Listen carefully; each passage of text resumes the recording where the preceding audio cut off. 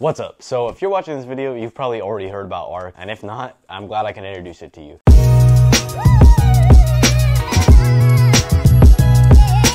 Power.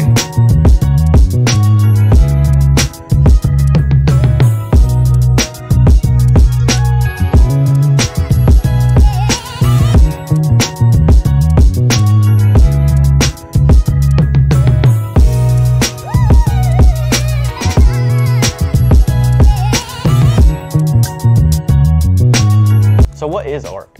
Arc is a browser developed by the browser company. They're kind of a startup. This is pretty much their only product from what I can tell, and they're doing a great job so far. And they're really nice with the updates, so when you watch this video, it'll probably be technically outdated because they drop updates every week, introducing new features, and they're really good about doing the updates. Updates super fast, and once you update it, it'll tell you what's new within that update. And if you're ever curious about what's new in that update, you can come in here, do a new tab. If you type in what's new, it'll have like a little bit better of those release notes, and it'll show up little pictures and stuff like that. So now you can paste URLs, and they got a lot of different stuff. So I'll be making an advanced tutorial version of this, so if you're interested in that, be sure to drop a subscribe down below so you can stay tuned for that one. But let's get into the start, which is navigation. So here I am in the actual browser, and you can see I have a lot of stuff going on all at once. So I'm just gonna break it down by everything that's on the page. So if we start out at the top, we're gonna have this, which is our sidebar control. So the sidebar is actually where all your tabs are located. So in most browsers, it's gonna be at the top somewhere, but in Arc, they kinda did it a different route. So if I click this, it'll actually hide that sidebar and open up my page in a full screen view, which is super nice. Or if I click it again, it'll stay there. So I like to keep it docked, but I know a lot of my friends like to keep it kind of hidden away. That's what we start out with at the top, and that's how you navigate just that sidebar and getting that to pull up. So if you're ever stuck and you can't get it back, if you hit Command S, it'll actually pop it away, and Command S will pull it back again. Now, if we go up here, this is gonna be all of my pinned tabs. So what's really nice about these pinned tabs is they stay no matter where I go. So you'll see if I switch this, which is switching my space, but we'll talk about that a little later, they're gonna stay there pretty much permanently. Anyway, we're gonna go into these different ones up here, and all of these are essentially different windows. So if I wanted to create a new one, all I would have to do is create a new tab. And there's 3 different ways to create a new tab. You can either click the new tab button, which is the most self-explanatory, or you can hit Command T and a new tab will pop up, or you can double click anywhere where there's an empty space. So I'm gonna double click right here, and I'm gonna type in google.com.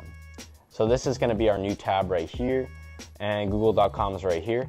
But let's say we wanna keep that pinned for all of our browsers. So we're gonna pull this up, and all we have to do is drag it to this top bar, and that Google logo is gonna appear right there. So now it's gonna stay right there all the time. And you might be wondering, Tommy, what if I click on something within the actual pin tab? Does it become a new pin tab, or does it stay there? So they actually have a solution for this. So if I go to Gmail, for example, you'll see it'll pop up with this little peek view right here of Gmail, and I can actually open it in full screen, but then it becomes a different tab. But you can always peek it and stay within that initial tab if you would like. Let's say we want to change the icon for this, so all I have to do is double click on it. I can go down and hit change icon. So I can change this to any emoji I want, or I can change it to any of these, and if I just change it to a circle right here, you'll see it'll stay like that. So I have a lot of this for a lot of my own programs that I keep, and what's cool is if you have specific things like Google Calendar or your mail, if I hover over them, it'll show me my upcoming event right here. And if I hover over my mail, it'll show me my most recently read mail. I obviously disabled it for this video. For this top navigation bar, I'm gonna come in and just delete this right here. Now if we go below that, you're gonna see I have all of these right here, which are gonna be pinned tabs, but these aren't gonna stay. So I don't know necessarily what the official term for them is called. So these are actually just tabs that stay within this specific space. So if I go to a different spot, you'll see these all change. If I go to this spot, it changes again.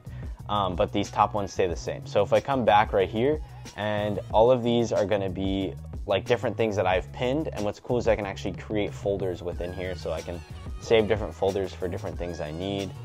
Here's like all my AI tools that I've used in the past. And what's cool is that these all stay here, and I don't have to close them because they're always gonna be open. Whereas if I create a new tab down here, that's subject to change, you know? So I can go Google right here. If I go to Google down here, you'll see it's at the very bottom, and I can hit that clear to get rid of all of that. And anything I drag down here, I can actually just hit delete on and it'll go away. Now, these are really nice because it's a great way to keep track of things that you want to keep open and things that you don't. And lastly, I want to talk about this right here, which is the URL. And so the URL right here, we can copy it easily. But another cool thing that Arc does is if I click right here, I have boosts, which if you're curious about that, you can watch my video right here, but it essentially lets you change up all your tabs on your browser. And here's where all my extensions live. So all of the Chrome extension store extensions are available on here. And I can actually go in here and create screenshots, or I can take a picture of the full page, which is super nice. And a really nice feature about their screenshot tool is that I can come in here and I can actually just like select certain objects, save it straight to Arc, or I can send it out to other places, or I can send it into an easel, which I'll also talk about a little bit later. Next, we're going to talk about how to actually navigate the entire browser rather than just the tab window, and these are called spaces. So what spaces are is essentially all of my different spots. So you can picture this as like having different versions of Chrome open at once. So you can have like 5 different windows of Chrome open. But what this does is each one of these is within the browser and I can switch to it super easily. So I can switch like this and really easily navigate around to different spots. And each spot has its own saved spot, like saved tabs and everything like that. So it makes managing tabs super easy because I don't have to deal with all of this. So I can come in here and I can open up all of my like Canvas stuff. So this is for my college. If I go here, it's gonna have like my home page. So this is all my basic stuff. This is for another job and these are for different jobs. But essentially it's super nice because then I can save all of my stuff to that one and all the tabs that I use in that one and then switch between them super quickly. And this becomes even more helpful when we're dealing with having several different accounts, which I know a lot of people do. Like I have my school account and then I have my regular like Gmail account that I always use. So to switch between these, I can actually go into this school space right here. And this is set up with a different profile. So if I hit edit and I go to profiles right here, I can create a new profile. And what this does is it's gonna take out all of my previous browser history and stuff from that Gmail account and create a new Gmail account for this one. So let's say I'm creating a new one. I'm gonna call this school and I can pick which space to add it to. And let me create a new space for this one. So I created a new space, and essentially to do that, all you have to do is create a new tab. And the same way I said before, and then just type in new space. And once you do that, it'll pop up with a new space, and you can come in here, come up to there and hit edit, and I can actually rename the space right here. So I'm gonna call this test, and we're gonna edit it again. I can add an icon to it, so you'll see down here, it just has like a random circle icon, but I can switch the icon to kind of whatever I want to. And then I can change the theme, which is super fun.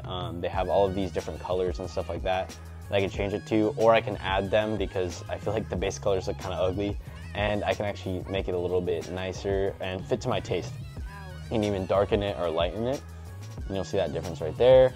And then this right here will actually change the transparency of the tab, so you'll see I can peek whatever's beneath it really quickly if I want to do that. And then lastly is this, which is like a grain texture that it'll put actually on the window. It's kind of hard to see probably on film, but I can switch whatever texture I want to. See, it gets a little darker with each one. I can switch how much grain there is, which is super nice. And now we're gonna go into edit one more time. We're gonna hit profile and then new profile. And we're gonna call this one test as well. And I'm gonna hit create profile. And now all of the login details on this one are gonna be to a separate Gmail account. So everything in here is kind of like a sandbox, it's by itself. So when I go back to this one, it'll be a totally different login details and all that kind of stuff. So that part's super nice. And that's pretty much it for spaces. You'll kind of figure out your own workflow as you use it more and more. I like to just think of it as different windows of a browser, so you can have all your windows open. And this is like doing that, but all contained in one. You can also have several instances of Arc opened up at once though, but I have never found a need to actually do that. And lastly, we're gonna go over and talk about easels. So what easels are is you can kind of envision a mood board, but you can clip new things on the web. Here's one of my previous easels. So you can see I'm actually able to drag different things and write different notes in here. And one part that's really cool about this is that I can add images and mood boards as much as I want. So one thing that I like to do is I can create a new tab, and then when I go to the new tab, all I have to do is hit new easel to create a new easel. So I'll just call it test easel right there.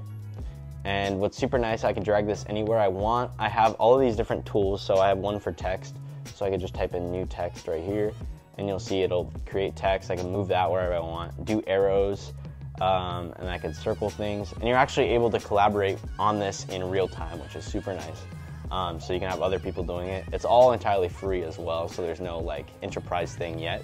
Essentially what I can do here is I can add an image. And so if I add like this picture of a harmonica, for example, this will just pop up right there. And what's cool about this picture specifically is it's transparent. So I'm actually able to drag in transparent images, so you can create actually super nice easels that look super nice because you can put whatever design you want on them.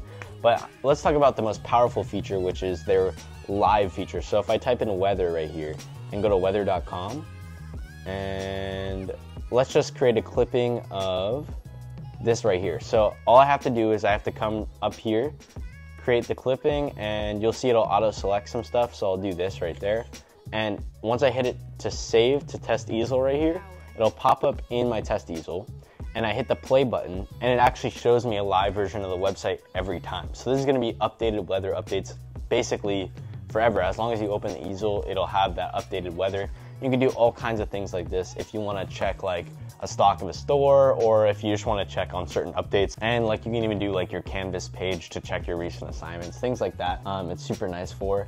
And if we want to do this in split screen, all I have to do is take this, drag it to the left or right or bottom or top. And so I can actually take the Pinterest and just drag it over here, and then I can type in test easel right here, and I'm able to actually drag the images directly over, which is super nice. And that way I can make a really nice looking mood board because I'm able just to click them and drag them over. Some images don't work entirely because they're a different format. But all you have to do is just grab this clipping feature and clip it, and then you can put it right into test easel. And you have all these different things for inspiration for a room or whatever you want to. And then once you're done with it, you can click right here and hit share, and I can have anyone can view, anyone can edit, or I can make it private. And I could copy the link, send it off to people, and they can view it just from their own browsers. They don't even have to have Arc or anything like that. So it's a super nice system. That's pretty much it for Arc. This is kind of the beginner tutorial version. I'm gonna have a more advanced tutorial version, which is gonna build on this one. So if you're curious about that, drop a subscribe. But yeah, that's pretty much it for this video.